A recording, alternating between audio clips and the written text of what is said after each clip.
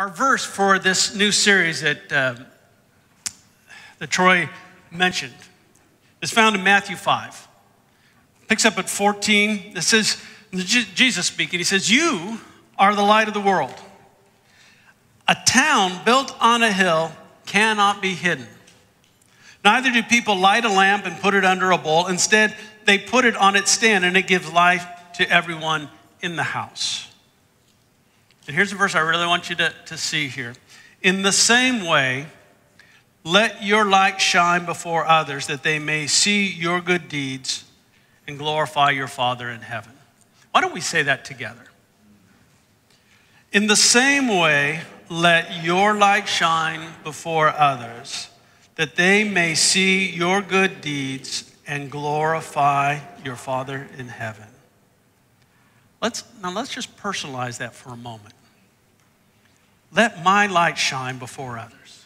Make that a prayer. Let's say that together. Let my light shine before others, that they may see my good deeds and glorify my Father in heaven. Let's pray. Father, that's what we want to do. We want to let our light shine in a way that points to you, that glorifies you, that lifts you up, that draws people to you. Help us learn how to do that in the coming weeks. Help us see how we can let our light shine. And I pray this in Jesus' name, the light of the world. Amen. So that's what we want to do. We want to let our light shine, but how? Anytime someone gives you a task and they say, "I want you to do this," one of the follow-up questions quickly is, well, how? How do I do that? How do you want that done? What does that look like? We have small grandchildren. And sometimes you teach them some things. And you have to go. You could say, "Do a somersault." What's a somersault? Well, somersault is how you just flip over. Well, how do I do that? We're like little children in these things of God. How? How do I do this? Well, earlier this year, we looked at how sin shows up in our lives in the different ways. And someone developed back in the 4th century and then kind of codified in the 6th century, someone came up with this idea of the 7 deadly or mortal sins. And they represented sinful dispositions that gave rise to other sins. And we know that darkness is seen as kind of an overarching metaphor for sin. And if that's the case, then light serves as the opposite. It's this overarching metaphor that points to the actions that bring life. So rather than revisit the 7 deadly sins, I thought it would be fun to instead visit the corresponding virtues so that we can see how they can help us bring light into the world. So if sin brought darkness, these virtues help us bring light. Now, pride is often listed as the first of the deadly sins. What's the opposite of pride? Humility. Well, what is humility? Well, if you just go to a dictionary, it'll say the quality or condition of being humble, modest opinion or estimate of one's own importance, rank, etc. The Greek word for humble found in the New Testament means to make low. The Greek word then for humility signifies to lower your mind, lower your thinking. That is, lower your thinking of yourself. Now, what we're aiming for here is not to sit around and go, "I'm a nothing, I'm a zero." No, it's rather to put yourself in the proper perspective. To see yourself as God sees you, no more, no less. To help us grasp then what this humility looked like, I want us to look at the Old Testament character, Joseph. Now, if you're not familiar with Joseph, let me kind of put him in where he fits in the biblical narrative. We have creation, stars, heavens, earth, all this, man, woman. Then we have the fall, when Adam and Eve said, "We'd rather have the fruit than to obey God." We go by a number of generations, and then we have Noah and the flood. We go some more generations, and we have Abraham, called to what would be known as the Promised Land. Abraham has a son by the name of Isaac. Isaac has a son by the name of Jacob. Jacob has 12 sons. The second youngest is Joseph, and he is apparently the favorite.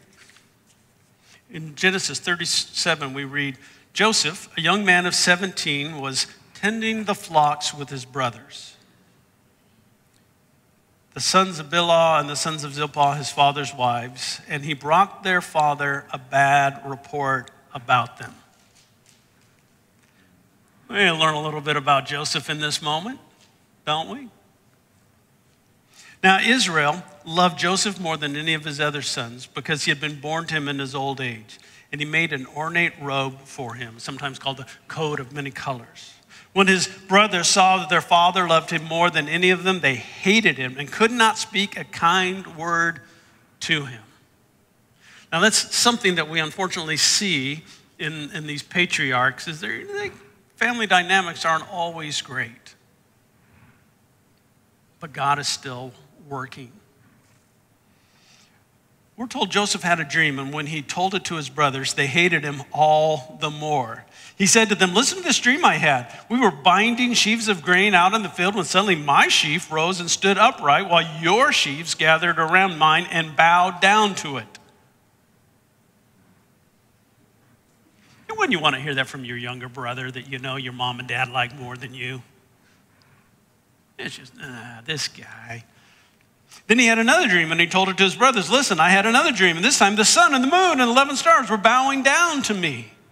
Now, he knew what it meant. They knew what it meant. Nobody really liked it. When he told his father as well as his brothers, his father rebuked him and said, what is this dream you had? Will your mother and I and your brothers actually come and bow down to the ground before you? His brothers were jealous of him, but his father kept the matter in mind. Now you say, wait, I thought Joseph was the model of humility. He will be. He's just not there yet. Which reminds us, gives us a little hope, doesn't it? That sometimes we don't start out as strong as we finish. So Joseph is favored. His brothers hate him for it. And he points out just constantly, he's just kind of almost rubbing it in. There's more here. His brothers would eventually kidnap him, plan to kill him, but one of the brothers said, no, we're not going to kill him. And so they wound up selling him to a caravan that was on its way down to Egypt. And there he became a servant to one of Pharaoh's officials, a man by the name of Potiphar. And we read this, the Lord was with Joseph so that he prospered, and he lived in the house of his Egyptian master. And when his master saw that the Lord was with him and that the Lord gave him success in everything he did, Joseph found favor in his eyes and became his attendant. Potiphar put him in charge of his household, and he entrusted to his care everything he owned. And so it sounds like, well, maybe things aren't so bad for Joseph after all. But then we read now Joseph was well built and handsome. And after a while, his master's wife took notice of Joseph and said, come to bed with me. But he refused. With me in charge, he told her, my master does not concern himself with anything in the house. Everything he owns, he has entrusted to my care. No one is greater in this house than I am. My master has withheld nothing from me except you, because you are his wife. How could I then do such a wicked thing and sin against God? And though she spoke to Joseph day after day, he refused to go to bed with her or even be with her. Now we begin to see the humility showing up in Joseph. And we first see it this, a humility through faithful obedience. Pride would have said, well, why not? I've been mistreated. I'm suffering from injustice. I didn't ask to be here. I deserve this. Why shouldn't I have a little fun?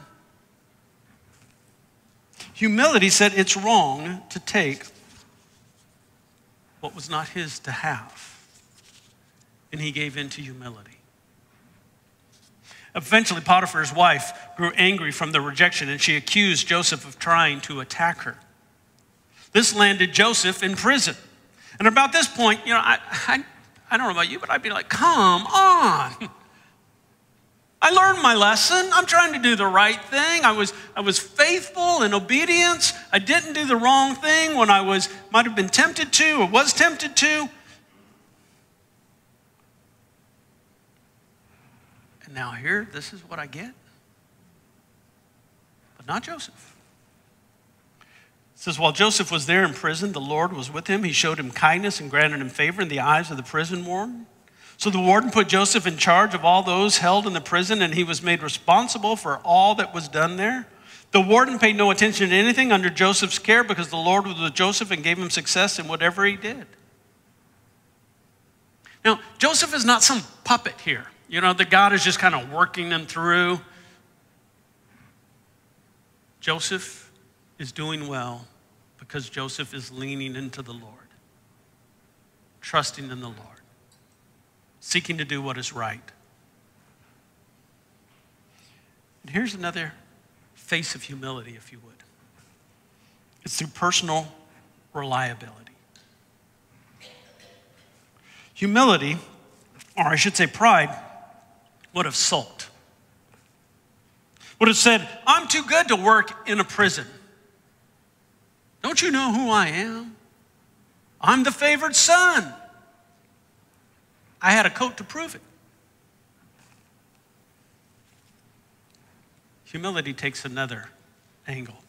Jesus said, love your enemies, turn the other cheek, go the extra mile. Do you see Joseph doing that?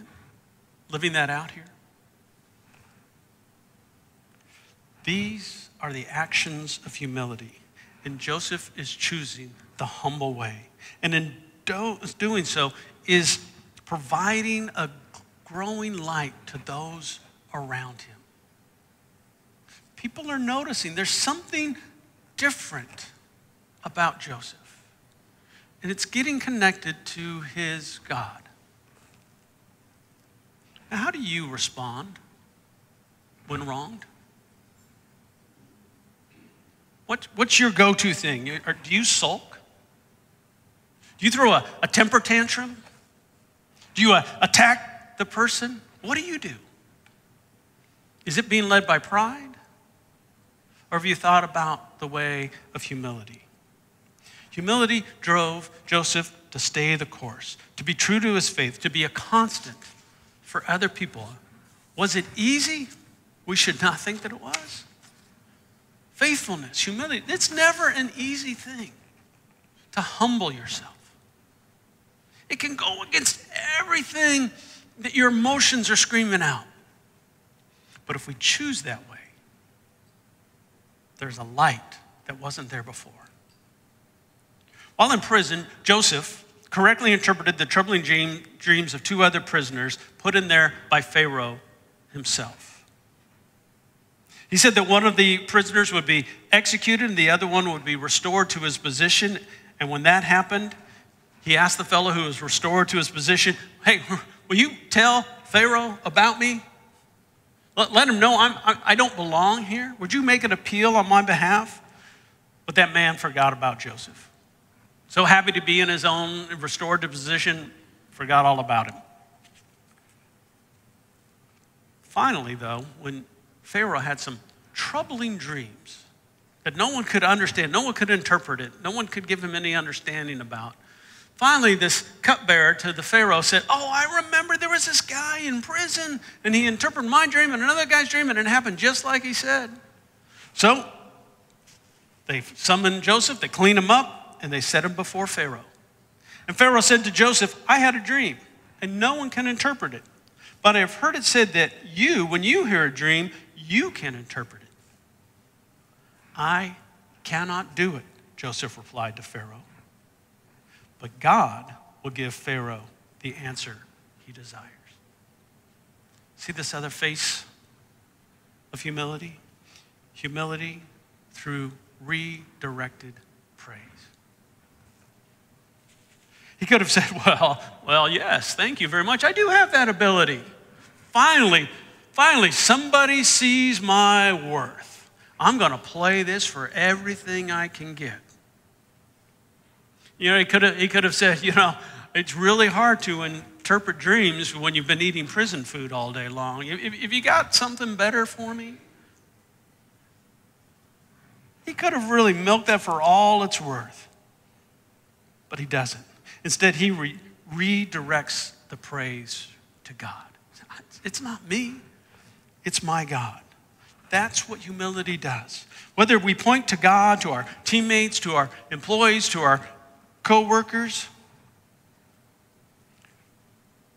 Harry Truman said, it's amazing what you can accomplish if you do not care who gets the credit. In this age of self-promotion that has been democratized by social media, we can all do it. We can all put it out there. How many likes can we get? How many views can we get? How many followers can we get? Look at me, look at me, look at me. And the world has lots of that. And is the world improved by it? No. But what happens when someone says, it's not me? It's not me. Pride says, I did it. I'm responsible. Make sure I get the credit. Humility takes another path. Now, the dreams that Pharaoh had pointed to 7 upcoming years of plentiful crops that were going to be followed by 7 years of famine. Joseph also then recommended a plan to hold back some of the crops during the plentiful years to sustain them through the years of famine. Pharaoh was so impressed that he put Joseph in charge of the project, making him second in command in Egypt. During the years of famine, Joseph's family also experienced it where they were at. And so Jacob sent his sons down to Egypt to buy grain. They had to deal, though, with Joseph, who they assumed was long dead. That's what they had told their dad. Well, an animal got him and got killed, and they showed him. They put some goat's blood on his wonderful coat, said he's dead. Everybody is probably, that troublemaker, he's gone. And Joseph took his time in revealing his true identity, and it's some interesting stuff we don't have time to get into today. But eventually, this is what happens. It says, Joseph said to his brothers, come close to me. When they had done so, he said, I am your brother Joseph, the one who sold you into Egypt. Now do not be distressed and do not be angry with yourselves for selling me here, because it was to save lives that God sent me ahead of you. For 2 years now there has been famine in the land, and for the next 5 years there will be no plowing and reaping. But God sent me ahead of you to preserve for you a remnant on the earth, to save your lives by a great deliverance. What would you have done? All that you had suffered over the years because of these guys? And now you have a chance. Joseph could speak the word, and they would be killed on the spot. That's all he had to do. He's seconding Joseph. These guys are spies, kill them all. No one would have asked a question. They would have just done it. But Joseph takes a different perspective because of humility. He shows humility by looking at things with a different perspective. What perspective does he choose? God's. Later, Joseph would assure them of his attitude. He said, don't be afraid. Am I in the place of God? You intended to harm me, but God intended it for good, to accomplish what is now being done, the saving of many lives. Now, how do you forgive when you have been wronged, when you have been hurt? How do you forgive? It's hard to do that when you put your own interests and your own concerns first, like pride wants you to do. When you see yourself as the center of the universe. But if you step back for a moment and try to see every person is accountable to God, then you can release people to God's justice. You can let God deal with them rather than you meting out the punishment. Looking at people and circumstances from God's perspective should be the goal of every follower of Jesus. We have so many issues facing our country. Every generation has a new set of issues before them. And we're no different. Just in our own country, we're dealing with a pandemic. We're all getting tired of masks. We've got immigration issues. We've got economic issues. We've got all this stuff going on. And we're all tempted to say, well, let me tell you what I think about that. Are we stopping to ask ourselves, well, what does God think about that? And if we don't do that, if we don't step back and go, wait a minute, okay, what is God's word? How does it inform me on any myriad of issues before us, whether they be large national issues or just the personal stuff we deal with our family and at our workplaces? If we're not asking that question, how can we let our light shine? If we won't humble ourselves, if we won't push pride out of the way and say, come here, humility, guide me in this, how can we let our light shine? How will we be any different from the world? How can we lift up our God if we won't take time to see things from his perspective? You know, there's the old thing, WWJD. You remember that? What would Jesus do? Wrong question. Wrong question. Jesus can do whatever Jesus wants to do because Jesus is God in the flesh, and he gets to do things you and I don't get to do. The question is, what would Jesus have me do? What would Jesus have me do? That's not a point in your outline if you were looking for it, but it's good to write down. What would Jesus have me do? Philippians 2, Paul writes this, do nothing out of selfish ambition or vain conceit. Rather, in humility, value others above yourselves, not looking to your own interests, but each of you to the interests of others. Isn't that what Joseph did time and time again? Isn't that how, after, yes, he starts out saying, hey, I got some fabulous dreams, which come true, by the way. But he gets to a place, he gets humbled, he humbles himself. And this is how you see it time and time again. When Potiphar's wife is begging him to come to bed with her, he's looking out for the interests of the man who held him as a slave. When he's in prison, when he could have said, I'm just going to do my time over here, he's serving, he's helping out, he's becoming a reliable people. He's looking out for the interests of others. When he's brought forth and he has a chance to say, look, here's a plan in which we can save thousands upon thousands of people's lives. He's looking out to the interests of others. When his brothers come before him, when he could have easily had them killed on the spot, he's looking out to the interests of others. This is why Joseph gives us some great examples of what humility looks like and what we should do.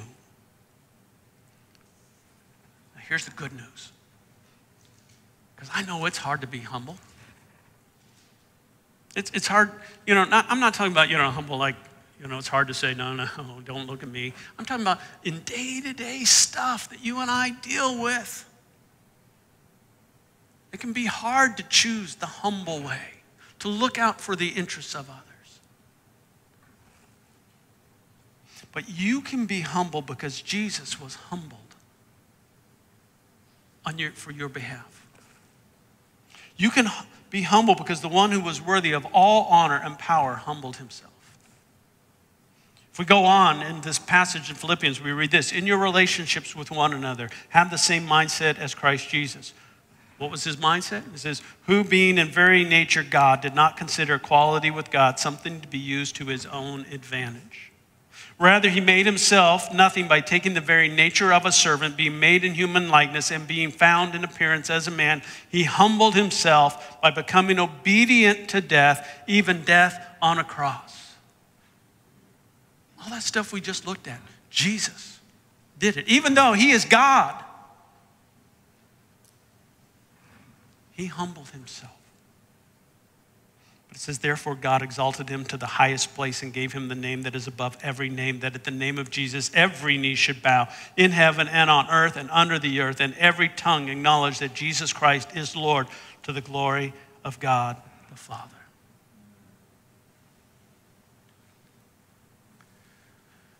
You see, our natural, sinful inclination is to go to pride. Rely on pride. Take the path of pride. Why? Because out of self-preservation, to lift ourselves up. But I can let go of that. I don't need that. Because Jesus took the humble path and died in my stead. He became obedient so that in my disobedience, I might still be forgiven. He was faithful so that even in my unfaithfulness, I can be forgiven. And one day, like Joseph's brothers, we will all bow down, not to Joseph, but to Jesus.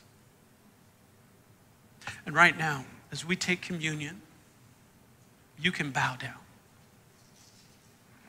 When you take of that bread and you take of that cup, you can admit, Jesus is Lord. You're proclaiming that. He is Lord. He is my Savior. And I will humble myself and let him be Lord of my life. I will humble myself and let him be my Savior rather than trying to save myself. Will you pray with me? Our Heavenly Father, I thank you that we have in this moment a chance to be reminded of what humility looks like and to see now in these very simple little elements, this little piece of bread, this little cup of juice, we can see humility in action. And we can be thankful for the grace that made it all possible. And we can proclaim Jesus' death, burial, and resurrection every day and in this moment now. We can put aside pride and take hold of humility and put the spotlight on you. And we pray this in Jesus' name. Amen.